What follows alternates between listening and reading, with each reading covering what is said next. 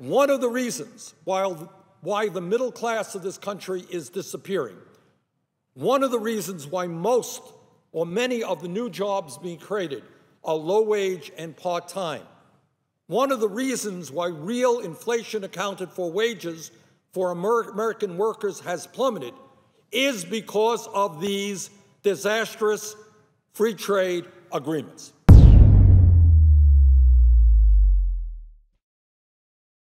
Since 2001, we have lost nearly 60,000 factories in this country.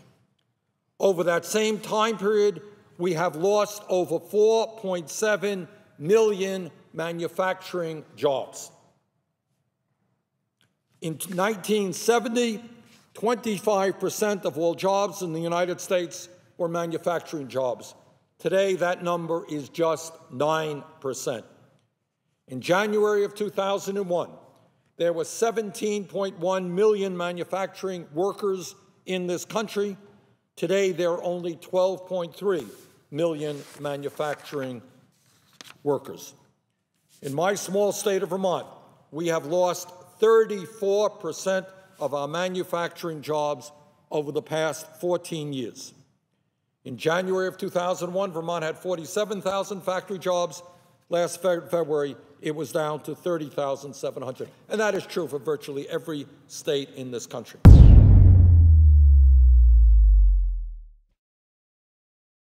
Historically, manufacturing jobs paid the highest wages available to blue-collar workers.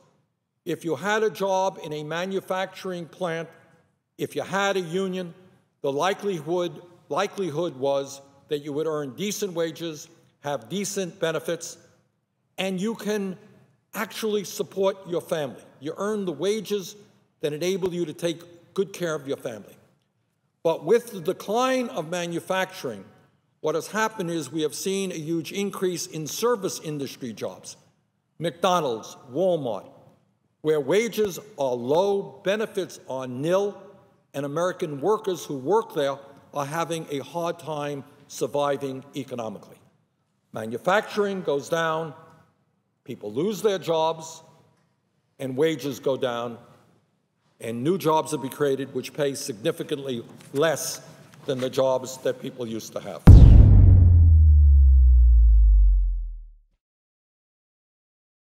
This trade agreement, I think everybody acknowledges, is of enormous consequence to working people all over this country. And we need more transparency. We need to know what is in this legislation. We need to involve the American people in this discussion. And, Mr. President, I must say that I am extremely disappointed that on a piece of legislation which involves 40% of the world's economy, that is the largest trade agreement in the history of the United States of America, much of the major media has virtually ignored this issue. Now, you may be for the agreement, you may be against the agreement. I am strongly against it, and I'll tell you why in a moment. But I would hope that we could all agree that this is an enormously important issue that deserves significant discussion on the part of the American people and their elected representatives.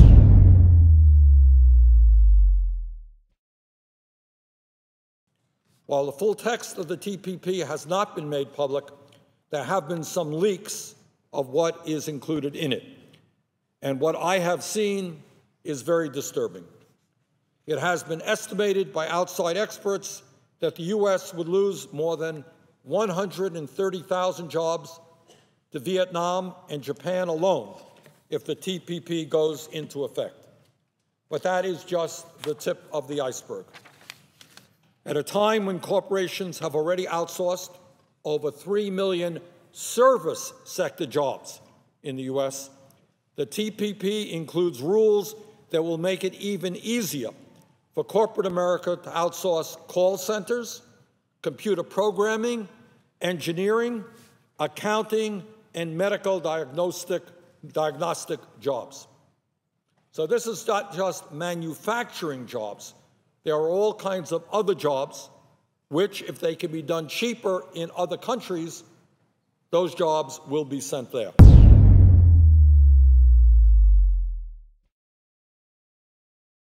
I find it incomprehensible that, to the best of my knowledge, ABC, the ABC television network, has had zero coverage of the Trans-Pacific Partnership, zero. CBS television, zero coverage. NBC, zero coverage. PBS has had 3 mentions of the TPP. CNN has had zero coverage.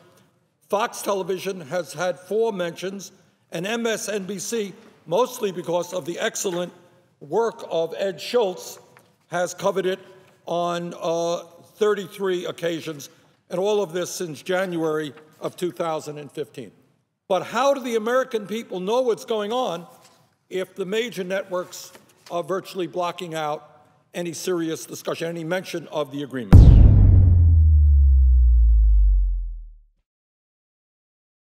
The fact of the matter is that TPP is just a new and easy way for corporations to ship jobs overseas and force Americans to compete with low-wage workers in Vietnam and other countries.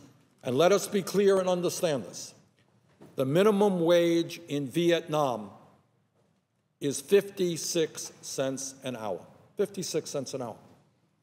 And what this trade agreement says to American workers is you are now competing against people who in some cases will be working for 56 cents an hour. I think that that is grossly unfair. We should not force American workers into a race to the bottom. But, Madam President, let's be clear. The TPP is much more than a free trade agreement. It is part of a global race to the bottom to boost the profits of large multinational corporations and Wall Street by outsourcing jobs, undercutting worker rights, dismantling labor, environmental, health, food, safety, and financial laws, and allowing corporations to challenge our laws in international tribunals rather than our own court system.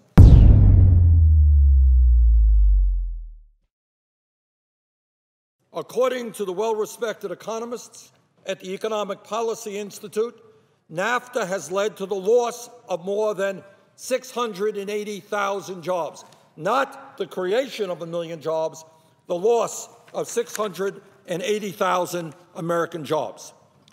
In 1993, the year before NAFTA was implemented, the United States had a trade surplus with Mexico of more than $1.6 billion.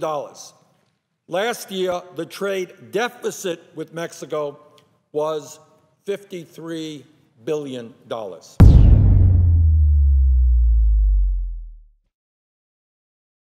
Madam President, in 2011, we were told that we just had to pass the South Korea Free Trade Agreement because of all the jobs it would create. Same argument, another free trade agreement, going to be great for the American worker.